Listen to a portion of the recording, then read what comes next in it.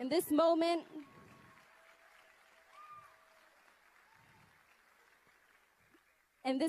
of celebrating who we are, I want to celebrate CUNY Law as one of the few, if not the only law school, to make a public statement defending the right of its students to organize and speak out against Israeli settler colonialism.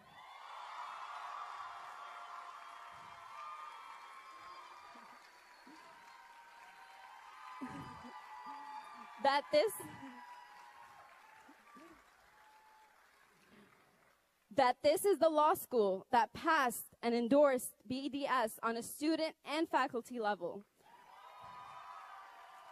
Recognizing that absent a critical imperialism, settler colonialism lens, our work and this school's mission statement is void of value. That as Israel continues to indiscriminately rain bullets and bombs on worshipers, murdering the old, the young,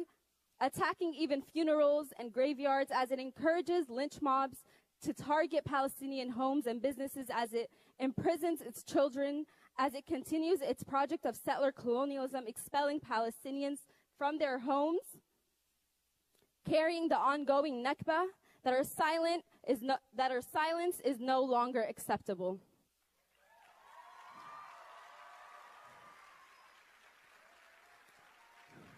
We are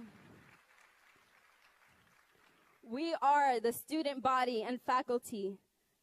that fought back when investor-focused admin attempted to cross the BDS picket line, saying loud and clear that Palestine can no longer be the exception to our pursuit of justice, that our morality will not be purchased by investors.